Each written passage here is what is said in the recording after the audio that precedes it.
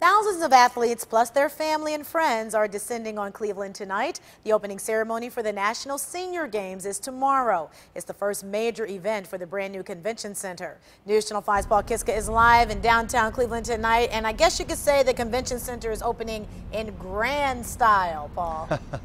Well, it really is, and they're setting up for the opening ceremonies tomorrow at 4:30. They're setting up right now, but 11,000 athletes from all 50 states coming to Cleveland to compete. The stage is set, the Cauldron torch ready to be lit. The brand new convention center is being transformed into an Olympic-style village. Workers streamlining the sign-in area for athletes, a cell phone booster truck and cables brought in to supply cell phone service until permanent cell service is installed in the huge underground dwelling, and lots of water. So let the games begin. We have our volleyball courts here.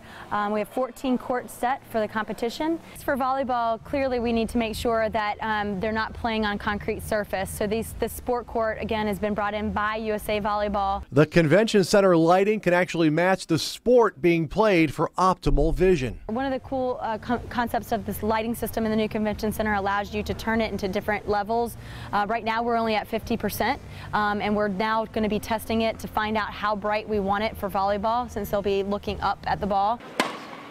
Parquet floors being lined for badminton competition. Workers inviting me to play a practice game while they tested the air conditioning vents to make sure the flight of the shuttle is not affected by airflow. Sorry. Biking and running on Cleveland streets starts this weekend. Track and field at Baldwin Wallace, softball and Strongsville, basketball right next door at Public Hall. That's the Cauldron.